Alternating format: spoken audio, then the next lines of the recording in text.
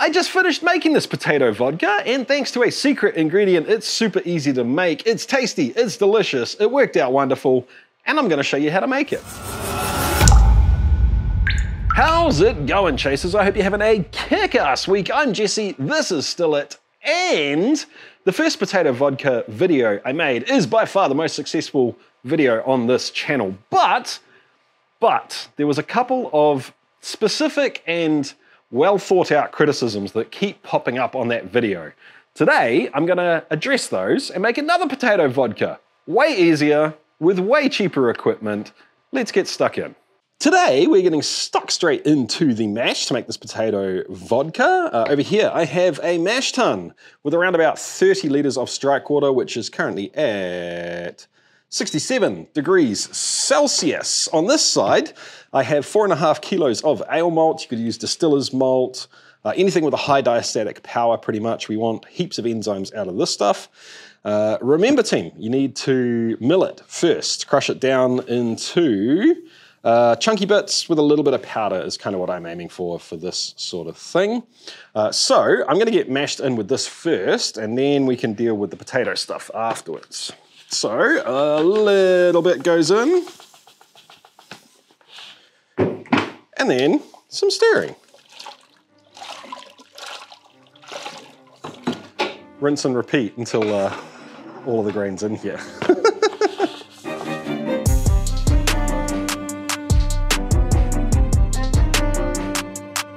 The ale malt we're using primarily for the enzyme contribution here. You could of course use bottled enzymes sometimes, depending on where you are. They're a little bit hard to get hold of, to be honest. Wherever you are, I almost guarantee, as long as someone is making homemade beer, you can get hold of ale malt. And to be fair, learning this process is gonna help you a whole lot in distilling. So if you wanna make bourbon, you do this with corn and barley. If you wanna make single malt, you use barley. Anyway, moving right along, next we have 1.5 kilos of quick oats or rolled oats. In they go. These are gonna add a little bit of flavor for sure. They are also gonna give us a whole lot of body and kind of like a rich, silky feeling in our final vodka. That is why we're adding these in. Now, it is time to talk about potatoes. The last time I made potato vodka, I did it using actual potatoes. The downside to that is any starch you're going to use in a mash for a spirit needs to be gelatinized first. That just means it needs to be cooked so it's available to be dissolved in liquid so the enzymes can do their thing. That was fine, but it was a whole lot of messing around, a whole lot of pissing around, and it's kind of a giant pain in the butt. Enter potato flakes. These have already been gelatinized. We don't need to do it, which means we can throw them straight into the mash, which is pretty freaking awesome.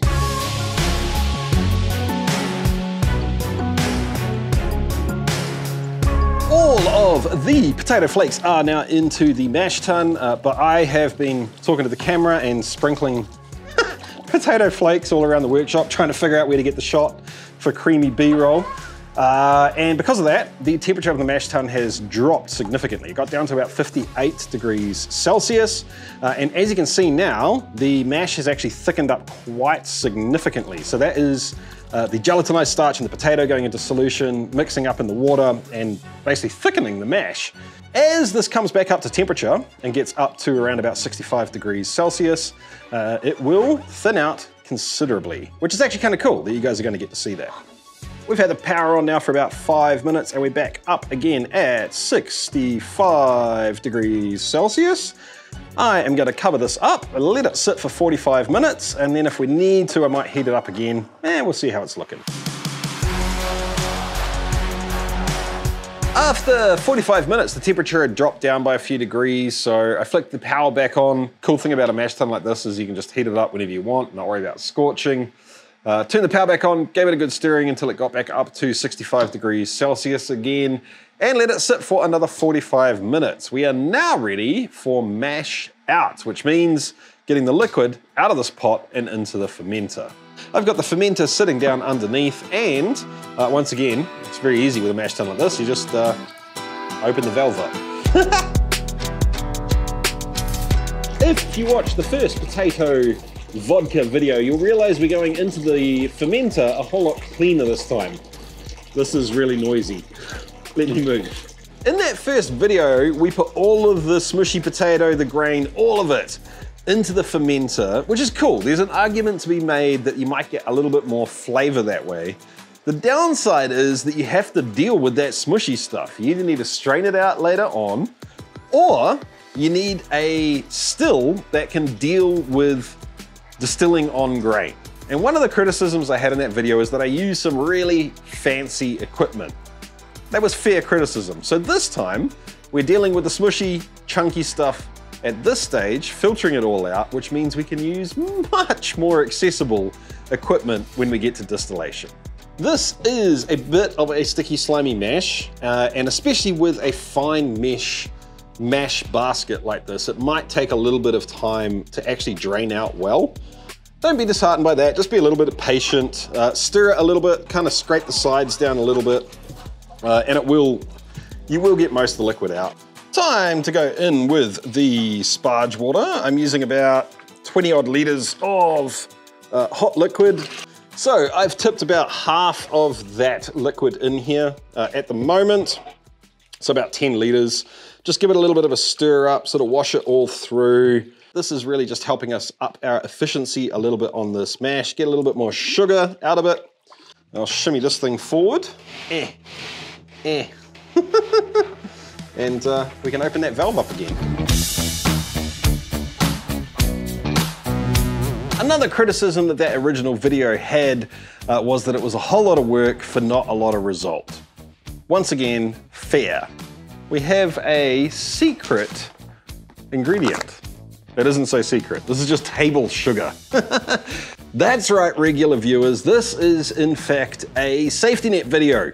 For those of you that don't know, the Safety Net series is a series of videos that encourages newer distillers to make the jump over into all grain distilling with the safety net of throwing a bunch of sugar in it at the end. You get the benefit of the grain, real flavor, with the safety of knowing that even if you mess up the mash, the sugar is going to ferment. We haven't messed the mash up, but we're going to throw some sugar in anyway. I have 9 kilograms of table sugar I'm going to throw in.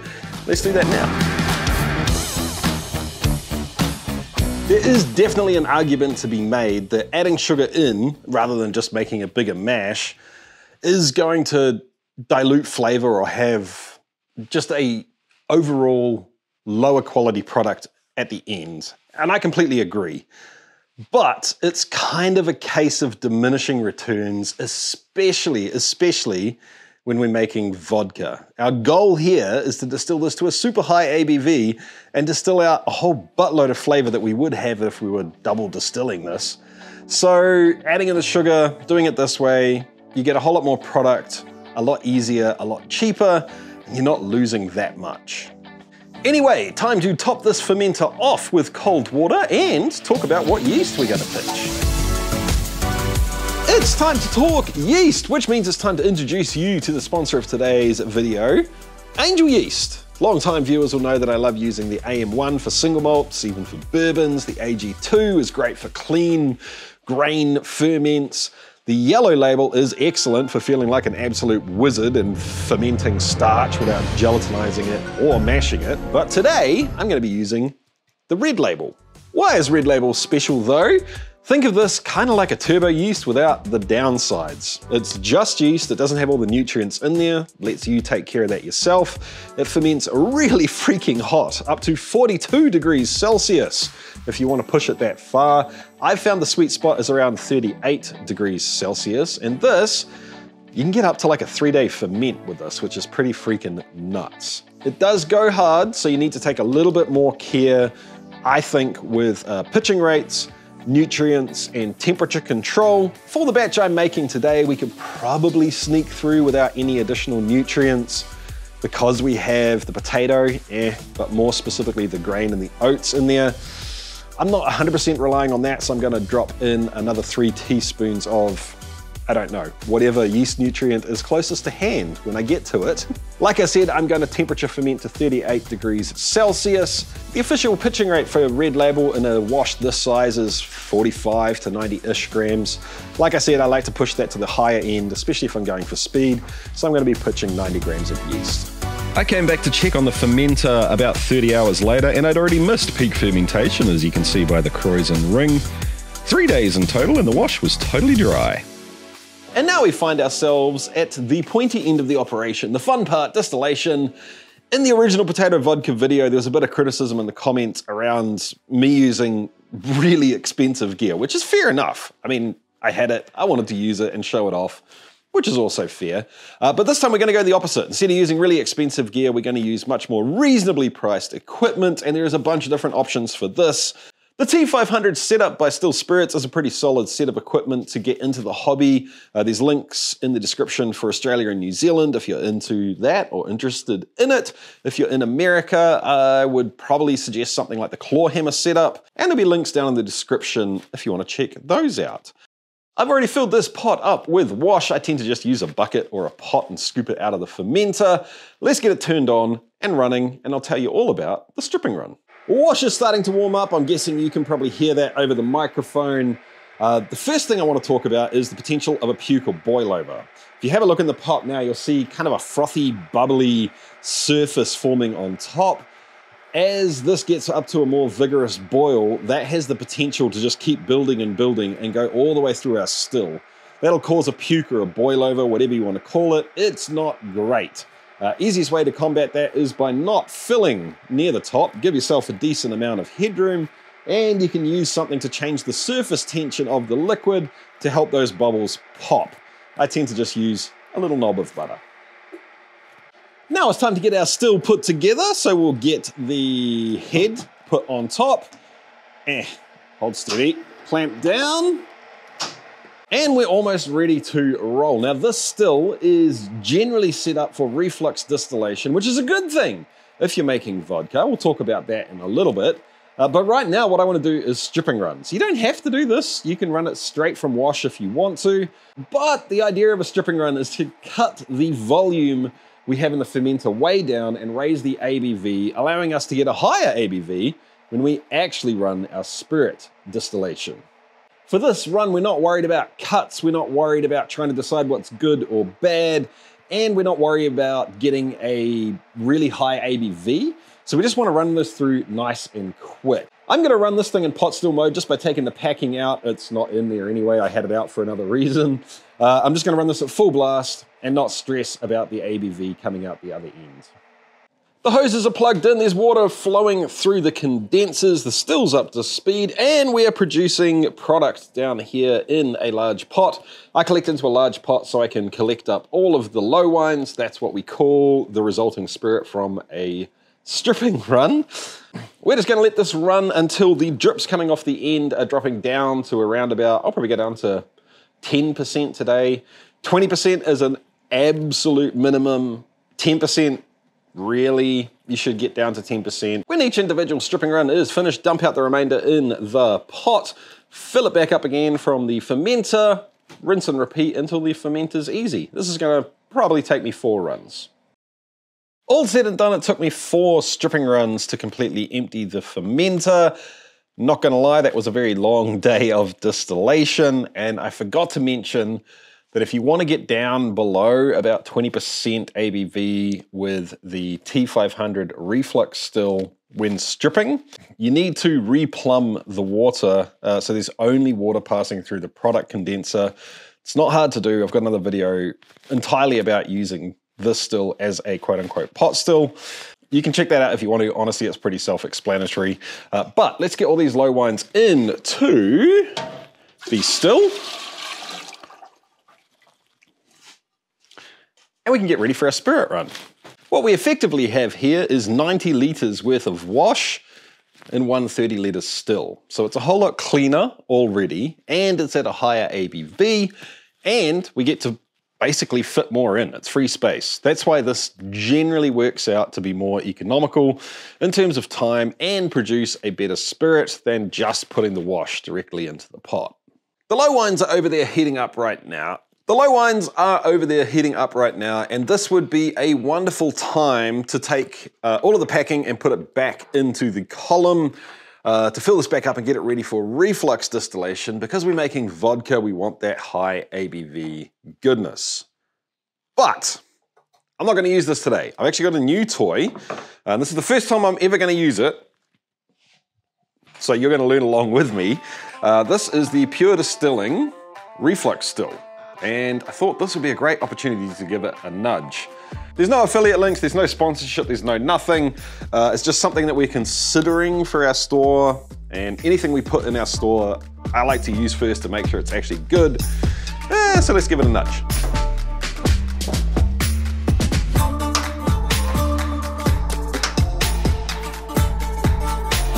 The faints in the pot are at a rolling boil. There's water going into the condenser and out, venting out into the sink. And we're starting to collect product over here on the spout. The stuff we're collecting at the moment, we're gonna call quote unquote 4 shots. Today I think I'm gonna collect about 150 mils. We'll ditch that, we won't use it for anything beverage related. We're not gonna save it for later, anything like that. Weed killer, cleaner, fire starter. Those are my go-tos for it. I've just realized we're actually looking more like 170 mils right now, which I'm not stressed about at all because we are going to take heads as well in just a second. But before I do that, let me switch this container out. Cuts! Heads, heart, tails. What's the deal with a reflux still in a recipe like this? Here's the deal, team. When the yeast goes to work on the sugar, it is going to create alcohol and carbon dioxide. Primarily, it's going to create ethanol for us, which is the stuff we want. But there's going to be a bunch of other byproducts as well. There will probably be a tiny little bit of methanol. Although this is a sugar wash, it's going to be minimal. There's also going to be acetone and other fusel alcohols in there. We don't want to drink those. Lucky for us, most of those chemicals tend, statistically, to come off at the beginning of the run. There'll be a little bit of them all the way through, but for the most part, they're going to come off at the beginning. The idea is just to collect up the stuff we don't want, separate it, and then in another jar, we'll collect the stuff we do want. But how do you know when to switch? The only way to really know is to get used to judging it with your own senses, primarily smell and taste. Feel, temperature, other things can kind of come into it as well. If you get a little on your hands, give it a little rub to heat it up, have it all evaporating on your hands, you can give it a little smell. That'll kind of boost up the amount that you can detect. And what I'm getting right now when I do that is a almost rum-like, but kind of leaning towards potpourri, strange estery weirdness that I definitely don't want. And it also is very, very aggressive on your senses. So if you smell it, it's like nail polish remover. That's not good. We're going to wait a little while. In the meantime, I've dumped my 4 shots into my 4 shots container, primarily used to light the pizza oven. We're now pushing around about 500 mils of spirit, and the flavor, the aroma, has changed quite significantly. We've lost all of that kind of fruity, banana-y, flowery, potpourri kind of notes, and now it smells pretty clean. This is probably a trap, but I will taste it to kind of see where we're at. And fair warning, guys, if you're new to this and you're not used to tasting high ABV spirits, don't do it like this. I'll show you a better way in a second, because you'll completely blow out your senses, and it'll probably be 2 or 3 hours before you can really taste or assess the spirit, but let me do it. This is presenting almost like, not burnt rubber, hot rubber, I would say, and a little bit more astringent. When this cleans up, we'll be ready for hearts. The idea is you just want to be able to collect a roughly known amount off the still and then proof it down with a roughly known amount of water. So what a lot of home distillers will do is use spoons. Take 1 spoon, pop it under the spout until it's roughly half full. Take another spoon, dip it in some water until it is roughly half full. Mix the 2 together and sample it. That's water and it still went down the wrong hole. Okay, we're getting close. We're not quite there yet. This will inevitably lead to the question of why are there bent spoons all around the house? The answer is not magicians or drugs. Distillers. This distillate is pretty damn clean now. That astringency and kind of rubbery flavor has faded away. So what I'm gonna do is switch over to a kind of a transition jar. Gonna put this into faints, which basically means we can save it, and if you want to, you can add it back into the pot for your next distillation. And I'm gonna collect about 200 mils here just to make sure that I really am clean. Let me dump this into my faints keg, give it a rinse out, and then I'll carry on using this so we can keep track of volume for collecting hearts.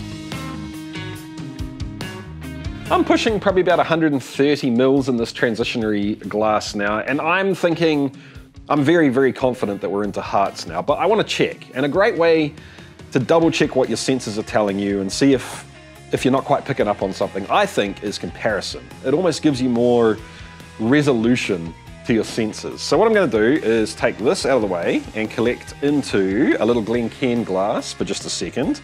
And I'm going to take 10 mils of what I've already collected here and pop that into this glass. I'll wait until I've collected roughly the same amount in both glasses. Proof both of these down to roughly 45–50% ABV. And now I can compare the two to see if things are still changing. This one came out of the transition jar, and this one was at the end where I'm almost certain it's completely and utterly hearts. They're really, really close, but this is ever so slightly cleaner, and I can't detect anything that I don't like in this one, so I'm really confident we're into hearts now. And in case you're wondering what ABV we're pulling, I've cooled this sample down to, actually I've cooled it slightly too much, it's at 19.5 degrees Celsius. This thing is calibrated to 20 degrees Celsius, and it's reading 93.5%.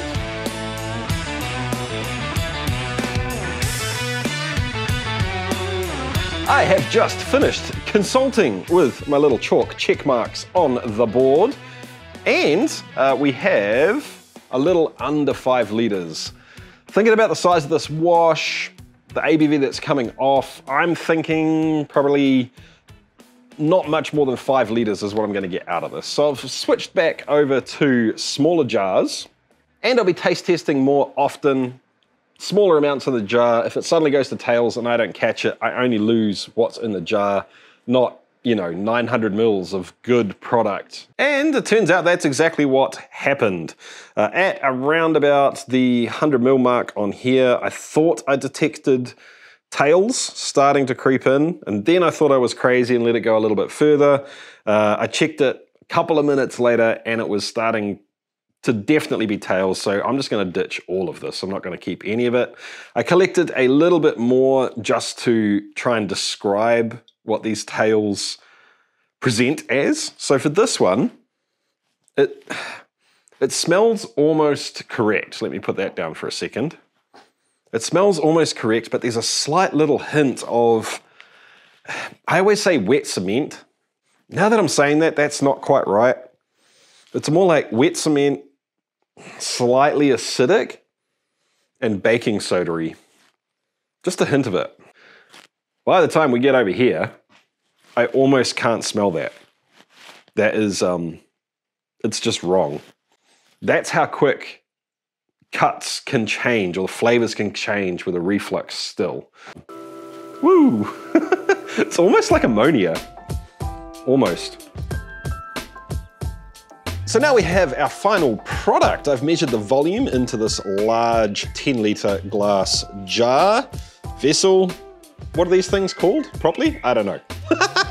And I've measured the ABV. It's come out at 93% ABV. Now all we need to do is think about storing it and proofing it.